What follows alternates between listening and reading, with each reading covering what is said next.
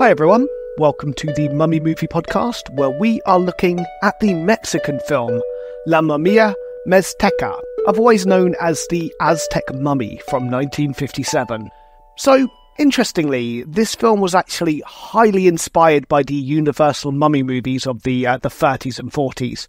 You know, the likes of The Mummy 1932 with Boris Karloff, The Mummy's Hand, The Mummy's Tomb, The Mummy's Curse, The Mummy's Ghost. I think that's all of them, actually. All of those kind of films. Unsurprisingly, this is most notably The Mummy from 1932. However, the goal here was to use that film as inspiration, but to change it slightly to incorporate the Aztec culture rather than the Egyptian one. I'm not going to lie, I actually think that's a really cool idea. I quite like it. In fact, although not widely viewed, this film was successful enough to start a new genre of sorts in Mexico that essentially went alongside the Universal horror films, as well as spawning two sequels to this film labelled The Curse of the Aztec Mummy and The Robot versus the Aztec Mummy, which I will admit I'm especially excited to cover in the future, because honestly, that concept just sounds so stupid and I love it. But it also inspired other films, based on Universal, such as they had El Vampiro, which was based on Dracula. So basically, this film essentially spawned a whole cluster of Universal-inspired Mexican horror films. And honestly, who doesn't love that? That's awesome. I love that. Anyway, moving on. In terms of the format for this episode, we shall start by having a look at the historical aspect of the film, using it as a jumping off point to talk about the Aztec culture and archaeology, that kind of thing, and then I shall simply review the film. But before then, as usual, it is time for the dramatic intro. Right, you are a brilliant scientist who has discovered how to see into people's past lives using hypnosis. However, you are shunned for your ideas by the scientific community and find it hard to come across willing subjects for your research. As such, your fiancée steps forward and allows you to hypnotize her. In her dream, she goes back to a past life where she was a young virgin consummated to the Aztec god Tezcatlipoca. She had been born purely for the sake of dying for her god. During her story, she talks about a forbidden love and how her lover had been forced into madness as punishment and buried alive. In this state, he was to protect a sacred breastplate for all eternity. When your fiancé returns to this life, you realise how you can prove that your method works. You must follow your fiancé's words. You must find this sacred breastplate in order to prove the truth in your research. However, little do you realise that by taking this from the tomb, you shall bring about a terrible curse. You shall awaken the Aztec Mummy.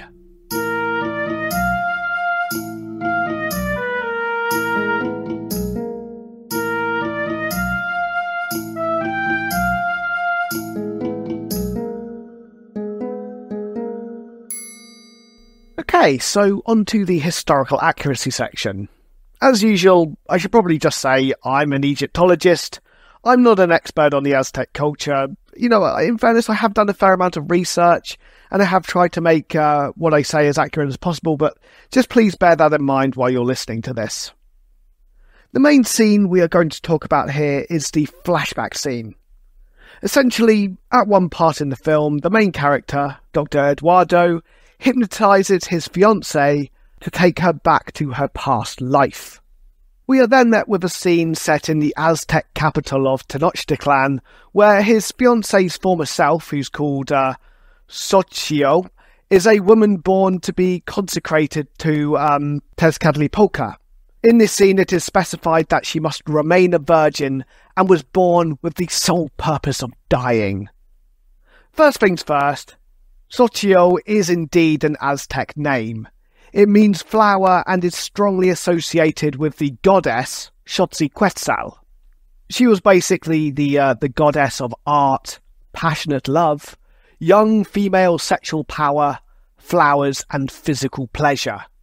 Xochitl was depicted as forever young and could be identified with a floral headband containing emerald quetzal feathers. So, first things first, it probably should be specified that sacrifices in Aztec times normally happened at the various festivals throughout the year. So, there were a few festivals where young women, believed to be the living manifestations of Xochitl, I swear that I'm probably pronouncing that name differently every single time, apologies for that. But essentially there were various festivals where a young woman believed to be sort of like the living manifestation of Xochitl would be sacrificed. One of these was called the Festival of Toxtical. This took place in May. This is probably the most likely one when we're talking about the film, largely because it was associated with Tezcatlipoca, and, well, the film makes several references to that god. So, just for reference, Tezcatlipoca was the god of many things, including the night sky, hurricanes, obsidian, and conflict. It is hard to know exactly what the purpose of this festival was, but there seems to be elements of a celebration of a good harvest. On top of that, there was attention here on a sacrifice to Tezcatlipoca as the lord of rulership, though probably should note, this was normally a young male youth, not a female. However, Xochitl was also a large part of the festival as one of Tezcatlipoca's 4 concubines. All of these gods and goddesses would have had impersonators on Earth who would have basically kind of acted and been treated and revered as gods for a full year leading up to the festival. And when it comes to the impersonator of Tezcatlipoca, the chosen young man was taught courtly speech, singing, and to play the flute. Throughout the year, he would parade through the streets of Tenochtitlan, the capital of the Aztecs, and be treated with great reverence. He would also be wed to the 4 wives representing Xochitl and the other wives of Tezcatlipoca, so you can kind of see the way on Earth they're trying to imitate what they kind of thought was going on between the gods as well. Then, a year later, we would finally arrive at the Festival of Toxtical. For 4 days before the main ceremony, the youth representing Tezcatlipoca would seclude himself, awaiting his final moments on this earth. And then, on the 5th day, his 4 wives would accompany him to the stairs of the pyramid. As he walked, he would play a sad tune on a thin flute with a flower shape on one end, awaiting his inevitable fate. As they arrive at the pyramid, his wives would depart, and freely he would walk up the steps where he would arrive at a stone slab. He would be laid down on his back on this slab as a large crowd watched from below. You can almost imagine the anticipation in the crowd. A priest would raise an obsidian knife above his head. Then, as the crowd watched, he would bring this knife down into the youth's chest. Finally, he would pull out the still beating heart and hold it up for all to see. Although this was the main sacrifice of the Festival of Toxtical, there were also others. Most of these sacrifices were of men, usually captives of war. However, it does seem likely that the 4 women, depicting the wives of Tezcatlipoca, including Xochitl herself, would have also been sacrificed. And so maybe this is what the film is trying to depict.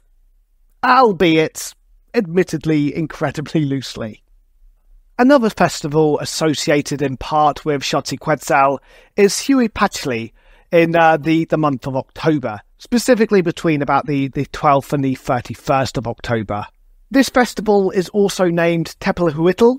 I really apologise if that said it incorrectly. I wasn't able to find a very good guide for this name, but essentially the meaning of it was essentially mountain feast. Its purpose, once again, is relatively obscure, though it seems to be linked with the approaching dry season. But then again, conversely, it's also been noticed by some academics that the rain did not actually stop until mid-November. Therefore, it is likely that the purpose of this festival was both to thank the gods of the rain, such as Tlaloc, but also to perform rituals aimed at obtaining the indispensable rains and water for the growth of maize. In fact, during this festival, the priests dressed in robes that were painted and decorated with human hearts and hands, a sign that meant that with their hands and hearts they were asking for a good harvest. Xochitl was celebrated at this festival largely because she was the concubine of Tlaloc. And, well, just for reference, in the Aztec religion, it was believed that Xochitl was actually stolen from Tlaloc by Tezcatlipoca. You know, hence she's seen as kind of like both of their wives in various festivals.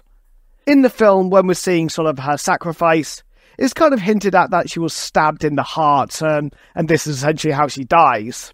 However, if the ritual was anything like that seen at the festival of Paxtonli, celebrated slightly earlier in October on the 6th, then the sacrifice here may have actually been far more gruesome.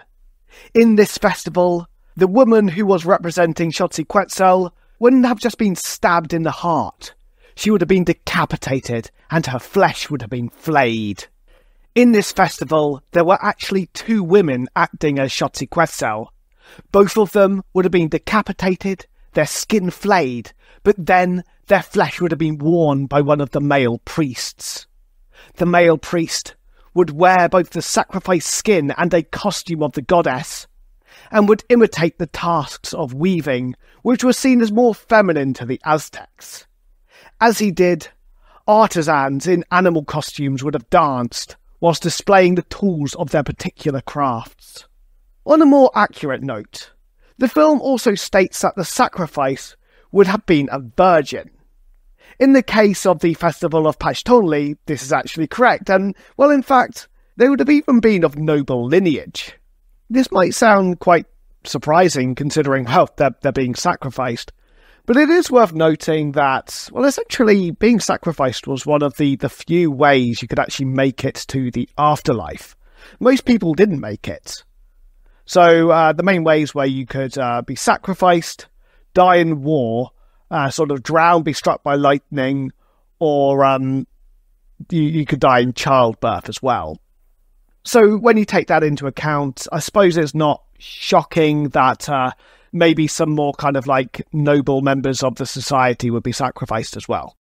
So when it comes to the film, on the plus side, there were several festivals where women representing Xochitl would be killed. At least in the festival of Paxtonli, the woman portraying the goddess was supposed to remain a virgin. However, it is also worth noting that the film does not seem to be depicting Paxtonli, and instead most of the evidence points towards Xochitl, like that festival instead. In this festival, rather than being a virgin, the woman was actually supposed to be consummated with the young man who was portraying Tezcatlipoca. This could suggest that, in this instance, the woman portraying the goddess was not a virgin, although I will admit I'm not 100% on that. On top of that, it does seem that the film is relatively tame when it comes to the actual sacrifice scene itself. Though admittedly, considering the woman should have been beheaded and skinned, maybe that's for the best.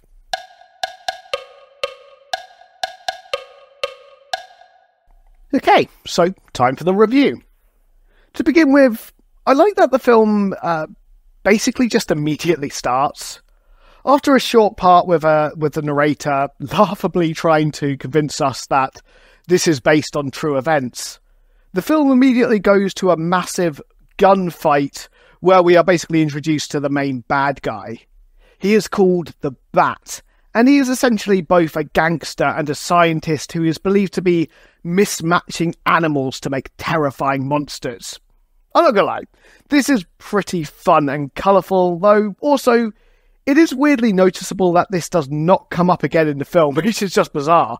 Like the fact that he's mismatching animals to make monsters just doesn't come into the film at all. He doesn't undertake any scientific experiments either, so I guess that was just kind of like backstory. I will admit, like, I felt there was definitely more they could have done with the Bat character, and I definitely would have loved to have seen these monsters, but I'm going to be positive about this. I'm going to sort of like chalk this up to a strange positive, as ultimately it is quite funny that they don't go into that side of the Bat at all outside of, you know, a passing mention. And at the same time, it did set the film off to a fast-paced start. Half good, half the kind of like funny point, I guess. The film puts a lot of emphasis into hypnosis. And I will admit again, normally I try to split these reviews into sort of like good, funny, bad sections. But here, much like with the Bat's sort of like backstory, they're kind of all like merged into one. At the beginning of the film, the main character, Dr. Eduardo, he's basically at like a scientific conference where he's claiming that hypnosis can be used to bring people back to their past lives. Now look, I'm pretty sure if I went to a scientific conference, well actually, let's say I go to an Egyptology conference, because that makes more sense for me personally, and I started talking about sort of past lives and that kind of thing, I am relatively certain that I would not be taken seriously. So you'd think that in the film, maybe that will be the direction they should probably go as well. You know, the scientific community being more skeptical of this kind of research. That would make sense, right? But no. In this film instead, they just claim that his research is too dangerous to be carried on. And I'm sorry, but like, what? Like, what scientist is ever going to say that? And on top of that, Eduardo claims that he can find no volunteers to undertake his experiment due to this danger. I'm sorry, but there are plenty of people out there who believe in past lives and want to find out more about them. It's not something I personally believe in, but, well, as an Egyptologist, I've definitely heard about, you know, people who think they are the reincarnation of Cleopatra. It's always Cleopatra. I'm not sure why that is. Like, why does Hatshepsut never get her day? Why is it never like, I'm the reincarnation of Ramesses II? It's always Cleopatra. Going back to the film, when Eduardo finally finds someone to hypnotise, it's his own fiancée, Flor. I love that they basically just use an oversized wheel with some swirly lines to hypnotise her. You know, there's something very quaint about that, and I think it's quite adorable. And, well, now, obviously, all of this is kind of, like, so bad that it's good, you know, in that kind of area of filming. However, by the same token, the use of hypnotism here does add some surprisingly good elements as well. For a start, it is also undeniably colourful and entertaining. There's just no way around that. Like, I enjoyed it. On top of that, although they still very much have the whole mummy falling in love with the love interest in the film angle, the hypnotism, you know, actually made that whole storyline run smoother than it normally does. Or at least I felt it did anyway. Ultimately, this is because the kind of like beginnings of this story is set in ancient times through Flor's hypnotized state. You know, you see it as a flashback. And so it kind of leans into the idea of sort of showing, not telling, or in the case of many of the 1940s films, not even telling the story at all. But essentially it shows that Flor is linked to the mummy because they used to have like an ancient love affair. Again, you know, this isn't necessarily original, but I do think it did this part of the story better than most of the old Universal horror films, of which this film is heavily influenced by. Whilst hypnotised and talking about her kind of story, Flor mentions a sacred breastplate. When she comes to, Eduardo realises that he can prove that his idea works by finding this breastplate, and, you know, this would prove to the scientific community that his hypnotism idea essentially works. This, at least in the film's logic, does make some kind of sense. It gives them a reason for going to the pyramid at Tenochtitlan. It gives them a reason for breaking in and taking the cursed object that will, well, you know, ultimately lead to the mummy coming back to life in the first place. The mummy in this film, in my opinion at least, is actually incredibly creepy, which is very rare for these old films. I think you occasionally get that a bit with the Universal horror films, but it is quite rare. Normally they come across quite kind of goofy instead. This one I genuinely think that the mummy did look scary. His skin is like dried and cracked leather, and it's hard to tell whether this is actually supposed to be his like face or like a mask. Further, they do not do the thing that like so many horror films always feel inclined to do, At no point in this film do you clearly see the mummy, largely because they use the darkness to effectively conceal it. As such, even in such a sort of like so bad it's good, silly film like this, as well it ultimately is, it is easy to let your imagination fill in the blanks of what you are looking at, conjuring up terrifying images that really aren't possible to put on screen in the first place. Now, I know I've essentially covered a lot of things that are sort of already in the funny side of things. However, there are some parts of this film that are just funny without any kind of like legitimate positives. Not necessarily a negative either, but they're just kind of there, if you like. So, for instance, the use of music in this film is very shaky, to say the least. Whenever you see the bat, so like the villain in the film, you get the dramatic music, loud and sort of like boisterous, if you will. But then whenever it cuts away from him, the music just abruptly stops and the film just, continues. It's incredibly awkward, and it reminds me a lot of the very old horror films from like the 1930s. Bela Lugosi's Dracula, The Ghoul, that kind of thing. Because I did find with those old films, it did take them a little bit of time to figure out how to actually use the music properly. As they're kind of entering the talkie era of film. Another thing in this film, and I will say this one, yes, it is a funny point, but I think it also falls into the bad section as well, if I'm perfectly honest. As we get to the end of the film, it feels like the writers were starting to just kind of freak out because, well, they include every cliche in the book and they do so without it really needing to be there. So, for instance, early on we have Eduardo using hypnosis to take his fiancée back to her past life. To prove that this has worked, he goes and finds an ancient artifact that she talks about in her trance, and in doing so awakens an evil mummy. This is a fun little plot. Not the most unique maybe, but perfectly serviceable. I'd say that's a fine little film. However, at the end of the film, we then have the mummy falling in love with Flor, the fiancée, and kidnapping her. I mean, yeah, sure, I suppose we have established earlier on that they were in love in a past life, so I can give the film a pass for that, I guess. However, then we find out that the breastplate has hieroglyphs that lead to ancient treasure, and this plot just sort of comes out of nowhere. Like, it really wasn't necessary to be there in the first place. We already had a motivation for him finding the breastplate. The only reason I can think for this plot device being here is so that they could include the Bat character in the film.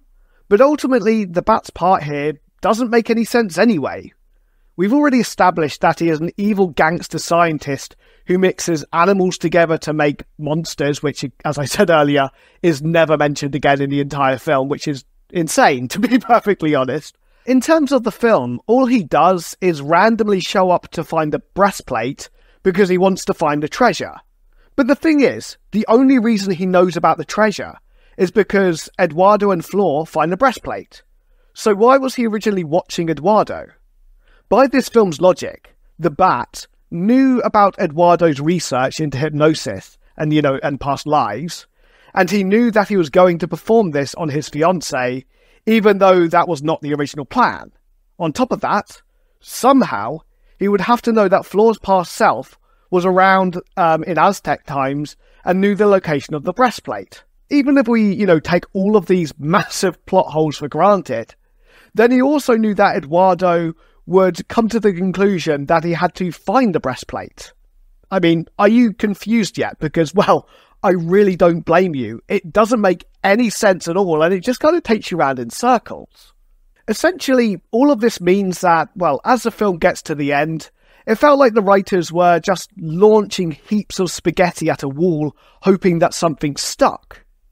But what's really annoying is that, well, like I said earlier, they already had spaghetti sticking to the wall. They had a perfectly fine film until they started messing around with it far too much. Just remove the Bat character from the film, and it would have all been, admittedly a little cliched and generic, but ultimately fine. And even when they catch the Bat and do the big reveal at the end, as to who he is, they make a big deal out of this, but I have no idea who this person actually was. I'm going to guess he was a character we saw once earlier on in the film. My guess was he's one of the scientists in the actual kind of like conference at the beginning.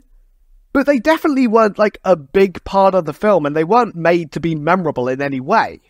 Plus, even if they are a scientist and they knew about Eduardo's research, okay, that explains why they might be following him, but it doesn't explain all of the other mountains of plot holes. Okay, right. Another point here, and in my opinion, this might be the worst, I think this might be the worst part of the film. For the most part, the music in this film was absolutely excruciating. It's fair to say that, well, this is partly because it's an old film and it has become a bit, wavery with time. You can't blame the film for that. But by the same token, even taking that into account, it is absolutely terrible. Like, the very opening of the film is horribly out of key. And then during the flashback scene, there is a woman who's like singing, and this legitimately made me turn the volume of my TV down. I know people are going to think I'm exaggerating here, but I'm really not. By far, this is the worst music I have ever heard in a film. And okay, you could argue this is a horror film, and maybe the music is off-key deliberately to make it kind of like unsettling. But ultimately, I don't think it was unsettling. I just think it was bad. I think if that was their attempt, they failed. It made me uncomfortable in a bad way. It made my ears bleed. The final thing I want to mention about this film is, well, just how dark it was, especially in the second half. And don't get me wrong, this worked well in keeping the mummy hidden, which did genuinely make it into quite a scary villain in many ways. But also, in order to have any chance of watching the second half of the film, I had to close all of the curtains in my room and turn the brightness of my TV all of the way up. Even then, I could only see about 20% of what was going on. Again, I know people will think I'm exaggerating here, but honestly, I'm not. I've actually put a link to this film in the episode description, so go and check it out for yourself if you don't believe me. The second half, especially the last scene, is ridiculously dark. Like, even when it comes to the killing of the mummy at the end, I'm only about like 50% sure I know how they did it. I think what they did was hold a crucifix up to it because, well, I guess I got confused between mummies and vampires. As well, I have noticed they seem to have a habit of doing in some of these old Aztec films. I'm looking at you, wrestling women versus the Aztec mummy. But I'm honestly not entirely sure. So, overall, well, look, how would I rate this film? There is no denying that this is in the so bad it's good category. Therefore, by my own ranking system, it's capped at it can only really get up to 6 out of 10 in total. But by the same token, even if it's a bad rating, it's kind of in a fun way. In fairness, I genuinely enjoyed the first 45 minutes of this film. Overall, the hypnotism part of it, made me smile.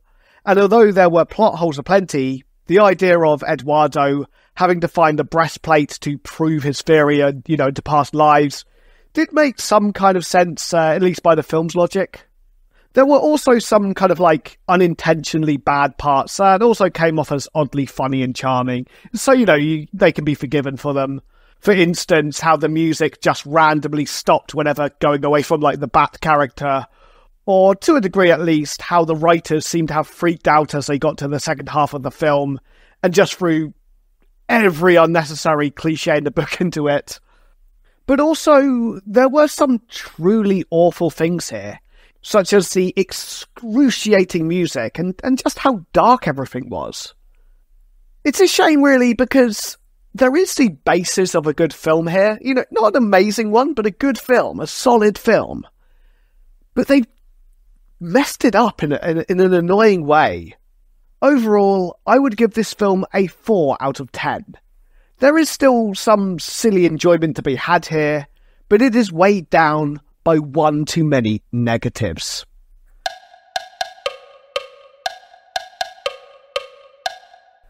Thank you very much for listening. I certainly hope you enjoyed this episode. If you have, well, you know the drill. Please do like, subscribe, leave a comment. hire a plane and do skywriting for the Mummy Movie podcast.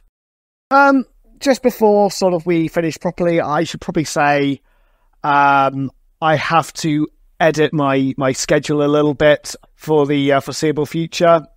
Ultimately, it's a bit ironic, but the podcast has sort of grown a little bit, started to make a little bit more money for you through sort of various revenues, that kind of thing.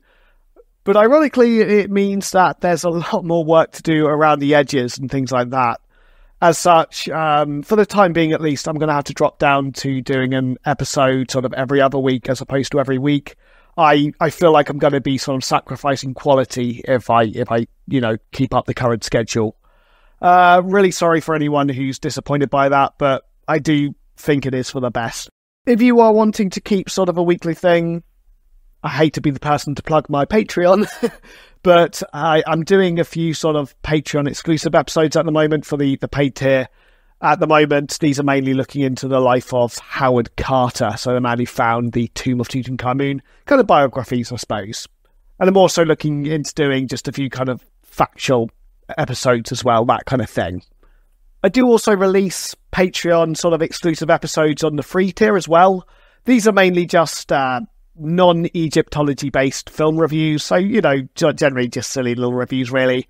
I've done one for Batman and Robin and another for Back to the Future. Kind of thinking of doing all of the Back to the Future films, to be honest, because quite frankly, who doesn't want an excuse to watch those films? However, if you're not interested in any of that, in particular, that's absolutely fine, of course. In that case, I shall see you in 2 weeks' time, where we shall be looking at the Mummy Resurrection from 2022. I hope you all have a brilliant next couple of weeks, and see you then.